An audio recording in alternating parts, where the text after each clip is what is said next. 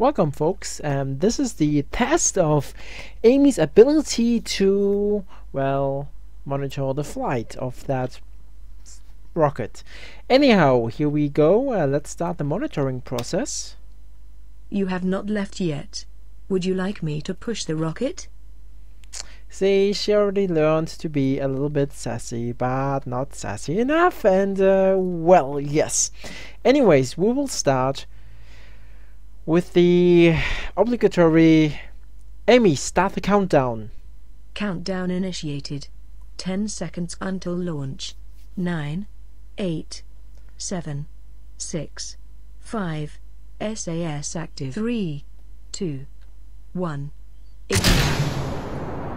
Alright, and from here out it might be a little bit too noisy, but I hope that we will hear her good enough. And as I said, this is the test. Amy is now linked to the telemetric data feed of the rocket. Currently, she's not calling out every once in a while, but past 2,500 meters. She's calling out at certain altitudes and at certain stages. This is a very 5,000 meters. Early design, and there's much to be improved. Past 7,500 meters. Right, so let's go. Past 10 kilometers. Current apopsis is 17 kilometers. Apopsis. I don't know how she... I don't like how she says apoapsis, but it's really hard. Past 15 kilometers. To swing her transition into upper atmosphere. Around. Now we got the upper atmosphere and the lower atmosphere past data 18 kilometers. From the web. The vessel is now traveling within the upper So atmosphere. even though we reached already, we've went past the first border.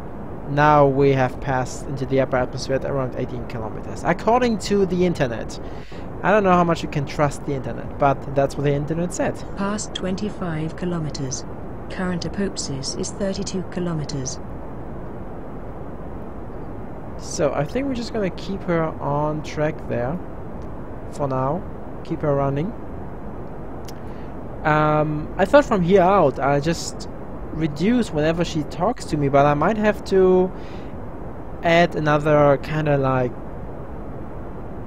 process where she like still counts out every 5 kilometers. Well, actually she doesn't. But what is changing is the apoapsis. This one is rising, and I wouldn't mind knowing about what my apoapsis is at that state. Oh well. At least it's looking good. Rocket is still flying. Nothing has exploded yet. There should be no explosions. Sorry about that. Yeah, see, checking the apoapsis myself is not really stuff I wanted to do, so I might have to have her like kind of count out the apoapsis. Past 50 kilometers. The vessel will leave the upper atmosphere at 69 kilometers altitude.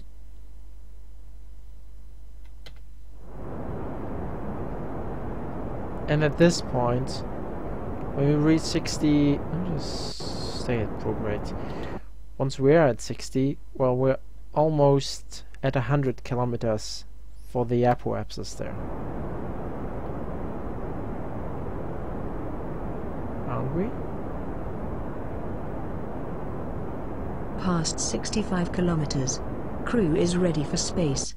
Current apopsis is 85 kilometers. Past 69 kilometers. No more atmosphere detected. Let's go for 100. Right, so we have past 75 kilometers. Please get ready for orbital insertion. Current apopsis is 101 kilometers. Which we will do. I'll try to get a nice orbital. So I'm not sure if I really managed to hit that. It's not too bad. It's almost circular. So now let's go target the maneuver node. which we should have enough fuel to go for. Just gonna go skip ahead. From here out, she will only call out kind of like when we are safe enough. Once the periapsis comes up, that's when she should call out. You know, like, periapsis is over 70 kilometers, so that's the first call out, and the next call out should be when we reach a circularized orbit.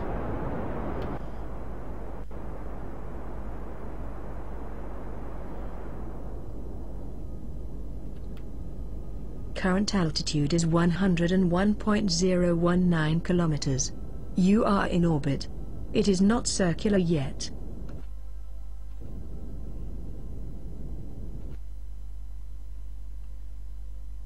And it will not be circular yet.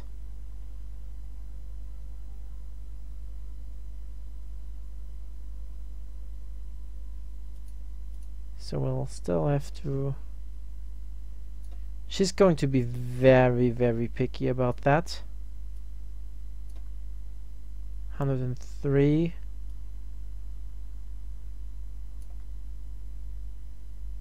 And 304. There we go. So let's go around and make it a circular orbit. Even so, well, I mean, currently 100 and, you know, that's 8 kilometers apart. It is not circularized enough for her because she's very, very picky with that. It's between 5% plus minus, I think. I have to check how picky I made her. Right, so here we go. Stabilizing physics, activating SAS. Let's go for the maneuver node once again. And put a little bit more electricity aboard. Otherwise, this turning in darkness would really be not preferable. Right.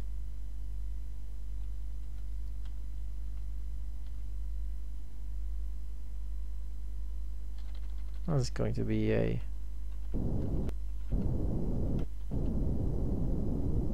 stable circular orbit achieved. Welcome to space. Well, and this concludes the test of Amy, kind of being the ground control and calling out at certain stages. Much more improvement, and if you have any ideas what she should be controlling, monitoring, when she should call out what exactly, I'd be more than happy to do so. I'm meaning to put in like a fuel check to see if we have enough fuel, if at a certain stage the apoapsis or the periapsis is high enough. It's like kind of like, well, you're on suborbital trajectory, well, get ready to land, whatever. I mean, there is a lot of stuff planned. I'm not sure when and how I'll be implementing it, but it's going to be very interesting now that Amy has access to the telemetric data.